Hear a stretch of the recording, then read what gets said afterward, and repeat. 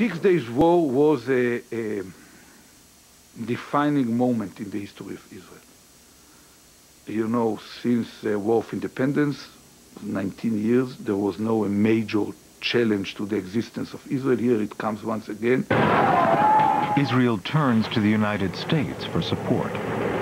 When the moment of truth came, the American commitment evaporated. And we realized once again that we have to rely only on ourselves. It was not easy. There was a lot of hesitation and anxiety in the political leadership. Britain and France also refuse help. And again, Israel fights alone. But in 12 hours, they completely destroy the Egyptian, Jordanian, and Syrian air forces, and within 6 days, wipe out their armies. Within a week, from a position where they seemed to be faced with extinction as a state and with destruction as human beings, they succeeded in transforming their situation into one where they were victorious over all their neighbors and occupied a very large amount of the territory of their neighbors.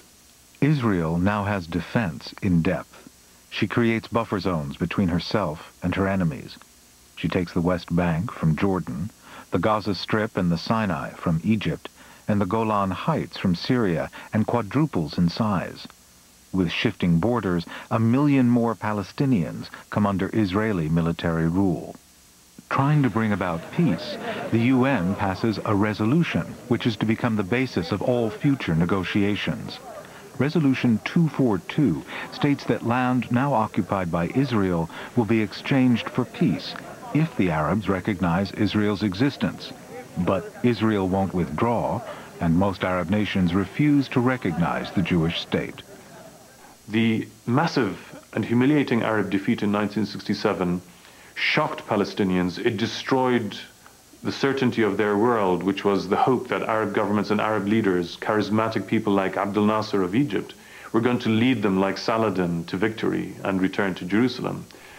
So they looked to themselves for the first time, and this changed their self-image from being victims and refugees waiting for handouts from the international community to people who had guns and fought for themselves and stood up basically and made their voices heard.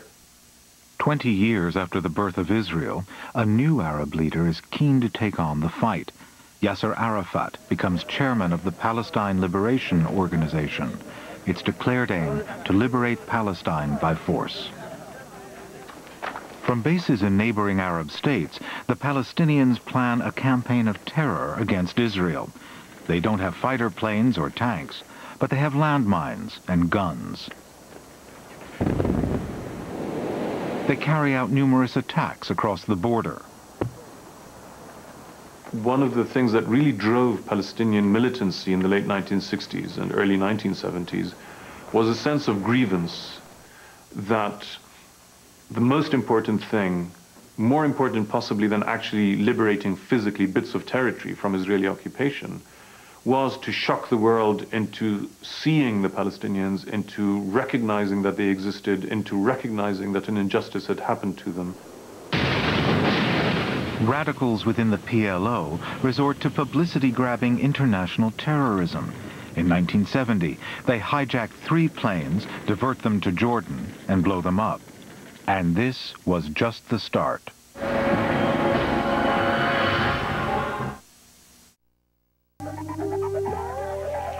You're watching.